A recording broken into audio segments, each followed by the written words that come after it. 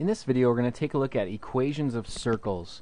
First of all, it would be helpful to know the general equation for circles, and that is x minus h squared plus y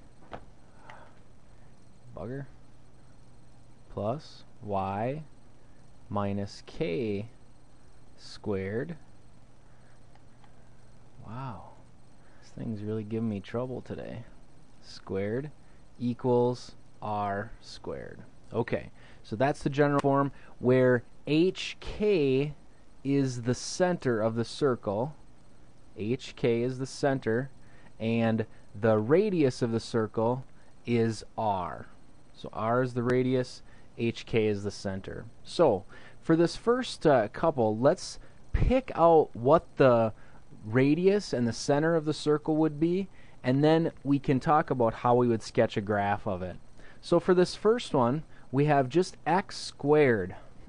So what would give us just x squared? Well, 0 for h. So that means my h, or my x coordinate of my center, is at 0. Then I look for my y coordinate of the center. This is y plus 2. Notice the general form is y minus k. So to get that minus, it must be minus a negative 2. So the y coordinate of my center is negative 2. So there's my center of my circle. Then I need to find the radius of the circle. And notice here the r squared, so we'd take the square root of this number. The square root of 121 would be 11. So my radius of that circle would be 11. So what I can do then to graph it, I would just go to 0, negative 2 on my coordinate plane, and then go 11 up, go 11 to the right, go 11 to the left, go 11 down from that center, and then whoosh, connect those dots, and I've got my circle. Okay, let's pick out what the center and the radius for this one would be. Alright, so the x coordinate of the center, this is x plus 5, so remember, if it's plus, the general form is minus, so it must be minus a negative 5. So negative 5 would be my center here. Then the y coordinate of the center, well, it's y minus 10, so that would be 10. So then we have that for our center. Then we need to find the radius. Well, remember, the radius is right here squared, so I have to take the square root of that. Well, the square root of 9 would just be 3, so my radius is 3. Again, to graph this, I would first go to the point negative 5, 10, so over 5 to the left, up 10, then go 3 in each direction from that center, and connect the dots, and I've got my circle. Now, let's take a look at how we could write the equation for a circle given some information. For this first one, we're given the center and we're also given the radius. We're asked to write an equation for that. So the center, well, my x coordinate, that's the h. My y coordinate, that's the k. So I'm going to go ahead and fill those in. So this is going to be x, and since it's negative 11 and this is minus, it would be minus negative 11, which would be plus 11 squared. Then we have plus y, and then it's going to be minus negative 8, so that would be plus 8 squared, and that's equal to the radius squared. So 4 squared would be 4 times 4, which would be 16. So a circle with a center here and a radius there would have the equation of that. Now, let's look at the last one.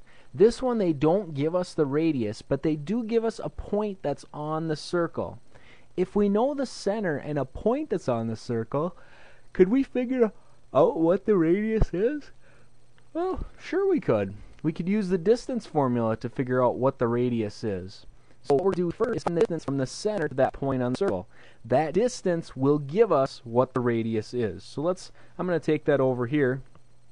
Remember, the distance formula is d equals the square root of x sub 2 minus x sub 1 squared plus y sub 2 minus y sub 1 squared, like so. So we're going to fill those things in. So let's call this our x sub 2 and y sub 2. That we'll call our x sub 1, y sub 1. So we have the square root of x sub 2, we're going to call that negative 7. So negative 7, then minus 2 squared, plus our y sub 2 is negative 1. So negative 1 minus negative 5 would be plus 5 squared. Okay, then simplify some stuff here. So negative 7 minus 2 would be negative 9. Negative 9 squared would be negative 81. Or excuse me, it would be 81. Negative times negative is positive, so 81. Then negative 1 plus 5 would be 4. 4 squared would be 16, so plus 16. And I end up with the square root of 97. This would be 81, 97. Okay, so what's that mean? The radius has a length of the square root of 97. Okay, we can't really simplify that, so we'll just leave it as it is. Then I'm going to go ahead and write my equation. So I have all the stuff I need. I have the center and I have the radius. So remember, in our general form back up here, we have x minus h, which in this case is 2. So x minus 2 squared. It's all about drawing straight lines here today. X minus 2 squared. What a bugger. I think I might need to do a little troubleshooting here. Then plus y times, or excuse me, y minus k. In this case we've got negative 5, so minus negative 5 would be plus 5 squared, and that's equal to my radius squared. So if my radius is the square root of 97, if I square that, I get just 97. So there's my equation. Hopefully this was helpful. Remember, equations of circles, the general form is like this, where HK is your center and R is your radius. You can both pick out the center and the radius if you're given the equation, or if you're given a center and a radius, or a point that's on the circle, you can find the radius and then write our equation. Hope this video was helpful. Keep working hard on your math, and I know you'll do great.